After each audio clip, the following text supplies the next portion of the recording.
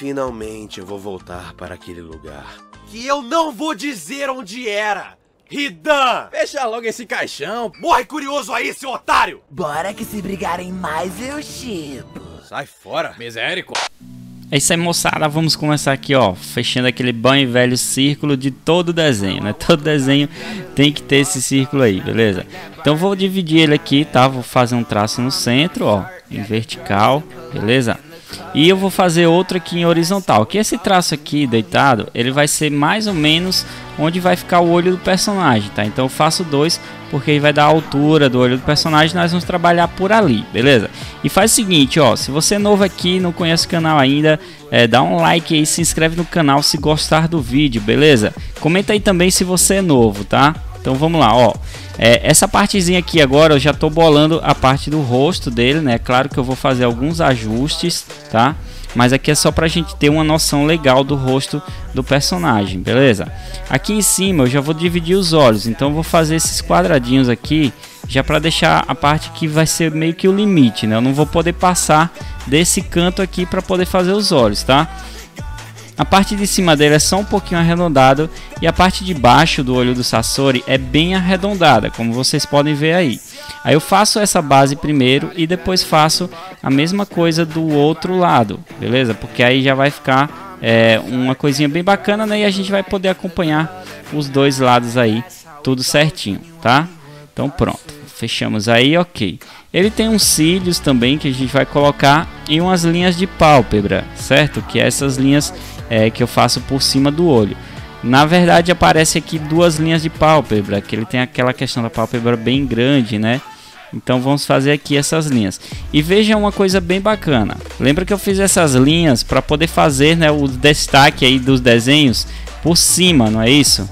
Então essa partezinha aqui é como se fosse o limite. Eu não tenho que passar, tá? Desses tracinhos que eu fiz aí. Eu não sei se apareceu aí no áudio para vocês, se saiu, passou um cachorro latindo aqui agora, mas tranquilo, vamos lá. Essa parte aqui agora eu já fiz a íris dele, né, toda certinha. E lembrando, velho, você pode pausar o vídeo a qualquer momento, então pausa aí e vai fazendo tranquilo, tá? Eu tô mostrando em tempo real para vocês aí, todo passo a passo certinho, certo? Pronto, essa linha do nariz é uma linha bem curta que a gente vai fazer só de um lado. E eu também vou marcar aqui em cima já a sobrancelha, que ela é mais ou menos no tamanho do olho, né? Se ela passa é só um pouquinho, tá? Então vou pegar de um lado, do outro e fazer a linha aí toda certinha, beleza? Pronto. Lembrando que em seguida, né, depois que eu fizer todos os detalhes, os traços e tal, eu vou fazer o contorno dele. Eu vou mostrar para vocês aí também o resultado que fica com o contorno, certo? Ó, aqui na linha do círculo eu já fiz a parte do nariz, beleza? Que é uma partezinha bem importante que a gente tem que fazer. E a linha da boca. Mas ele tá com o manto da AKATSUKI um pouquinho por cima do queixo, então a gente não vai precisar desse queixo dele. Mas antes disso, vamos fazer aqui, ó, a orelha dele. Veja que eu tô começando a orelha desse lado, mais ou menos na altura do nariz, tá? É aí que a gente vai fazer essa partezinha da orelha, bem na altura do nariz mesmo, tá vendo? Que ela vai, em seguida, vai pegar como se fosse na altura do olho, só que vai ter o cabelo dele, né? Então a gente não vai precisar disso aí não. Como eu tinha dito, ó, a parte do manto da AKATSUKI vai passar aqui por frente do queixo dele. Então essa parte do queixo dele a gente já não precisa mais, tá? Vai ficar assim, ó, nesse estilo. Aqui eu já tô tirando os traços do queixo, certo?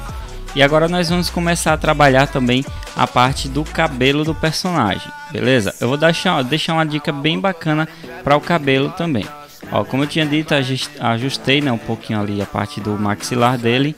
Enfim, essa parte do cabelo é o seguinte, ó, vou começar desse lado. A gente sabe que o Sasori tem aquele cabelo bem espalhadinho, né, bem cheio de mechas e tal.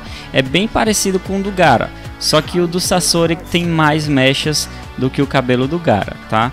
Então vou separando aqui primeiro nessa parte da testa completinha, beleza? Eu vou fazer as mechas de um lado ao outro. Veja que eu comecei da orelha, né? Ó, por isso que eu não fiz a parte de cima da orelha, porque as mechas já iriam pegar toda certinha nessa parte da orelha, beleza?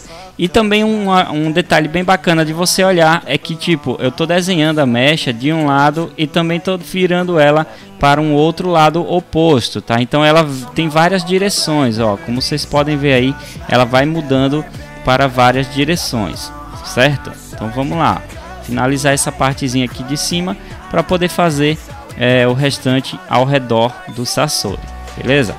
Pronto, já temos essa parte aí. Agora vamos bolar o seguinte, ó, vamos dar mais ou menos a altura, né? Já vamos deixar a altura aqui do cabelo dele toda certinha. Vai ser como não precisa desenhar as mechas ainda. E essa partezinha seria legal se você fizesse ela bem fraquinho, porque aí vai ficar uma questão bem massa para você resolver depois. Porque tem que deixar fraquinho, né, que a gente precisa apagar, tá? Pronto, agora que eu já tenho mais ou menos o relevo do cabelo, né, a parte do cabelo que ele ocupa, eu posso ir fazendo todos os tracinhos, todas as mechas divididas tranquilamente, ó. Lembrando que tem algumas que são fininhas, outras um pouco mais grossas, né? Eu vou deixar o vídeo rolando aí para vocês nessa parte da mecha para vocês pegarem todo o fio da meada, beleza? Então vamos lá.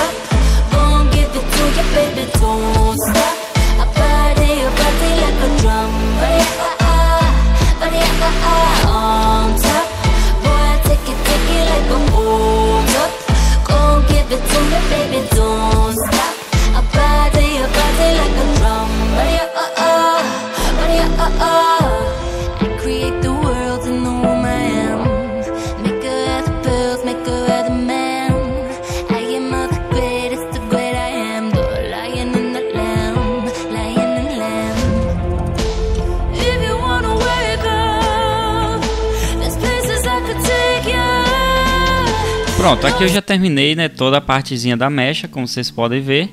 E agora vamos fechar aqui a parte do manto da AKATSUKI, fazendo essas curvinhas. A única parte agora é só desenhar esse manto, né, porque o cabelo já está todo completo. E depois também vamos fazer a parte da correção aí diretamente pela canetinha, tá? Nessa partezinha aqui, galera, do ombro dele que eu vou desenhar, né, já. Eu percebi, né, na hora do contorno, eu percebi que eu fiz ele um pouquinho fino, tá? Um pouquinho, um pouco fino mesmo, de acordo com a proporção do personagem, beleza? Então assim, veja já a próxima parte, certo?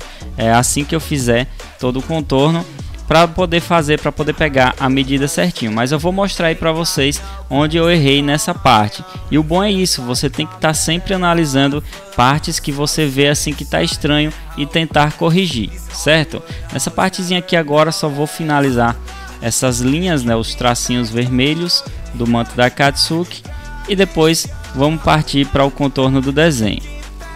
Para fazer o contorno eu vou usar essa canetinha, é uma caneta nanquim da marca Unipin, beleza? Então você pode pegar esse, você caso queira comprar alguma, ela é muito boa, certo? Então vou fazer todo o contorno do desenho com essa canetinha. Pronto, e aqui está, né, todo o nosso desenho contornado. E veja, sobre as partes que eu falei, olha só, o ombro, né, as partes que eu ajeitei, tô mostrando aí para vocês, tá? Então tá tudo certinho. Agora vamos apagar toda essa parte e depois vamos começar a coloração. Eu vou começar com canela, tá? Que eu vou pintar a pele dele, que é muito clarinha. Eu vou fazer o sombreamento com canela, fazendo ponto a ponto e deixar aí, tá? Eu não vou pintar a parte total com canela ainda não, beleza?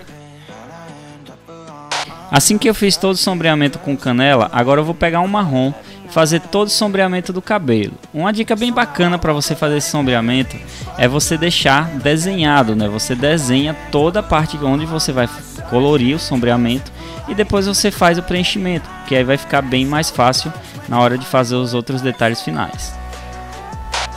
Depois que eu fiz todo o sombreamento, inclusive fiz na parte vermelha da capa também, usei o marrom, eu vou pegar um vermelho escuro e fazer apenas os detalhes de vermelho do manto da AKATSUKI. Depois, com o vermelho normal, eu vou passar por cima de todo o marrom do cabelo do personagem e também vou começar uma base aqui no desenho, fazendo com o vermelho, mas deixando ele um pouquinho de leve, tá? Eu não vou forçar muito o vermelho, porque o cabelo do Sasori não é um vermelho bem forte, é um vermelho um pouquinho diferente. Então, para ter um efeito legal na parte do cabelo, eu consegui pegar aqui uma cor chamada salmão e fiz todo o desenho por cima de novo, tá? Eu fiz a coloração toda por cima de novo da parte vermelha. Veja que melhorou muito, né, na questão de que ficou bem uniforme a pintura e a cor do cabelo ficou bem parecida. Eu não sei se vocês notaram, mas eu já tinha colorido também o olho do Sasori, que é marrom, beleza? Então você faz uma coloração, mas não precisa forçar muito. E agora aqui eu estou usando o areia para fazer a parte da pele do Sasori e deixar todo colorido. Eu posso passar por cima do canela também, tá? Nessa partezinha eu estou usando aqui um marcador de DVD para fazer toda a parte escurecida do desenho. Eu não aconselho muito você usar esses marcadores caso você guarde os desenhos em pastas de plástico, beleza? Porque às vezes possa ser que ele manche outro desenho. Então logo após que eu fiz todo o desenho de preto do sombreamento, eu vou vir com um cinza escuro e vou fazer o preenchimento. Nessa parte do cinza escuro eu peço desculpa a vocês que ele ficou cheio de pontinhos brancos, mas era porque meu lápis não estava muito legal e também estava chovendo, né, que implica na coloração do desenho, tá? Aqui atrás eu coloquei algumas linhas, né, para representar meio que fios de chakra, que aí seria mais legal para o personagem, para não deixar um fundo totalmente branco, beleza? Então peguei um azul normal e fiz todas essas linhas de chakra. E tá aí, esse foi o nosso desenho de hoje, eu espero que vocês tenham gostado. Não esquece, cara, dá o gostei aí, se inscreve no canal se é novo. Tô fazendo uma série da AKATSUKI aí pra vocês, beleza? Vou deixar o link aí no primeiro comentário fixado, já tem outros tutoriais aí pra vocês. Valeu e até o próximo vídeo.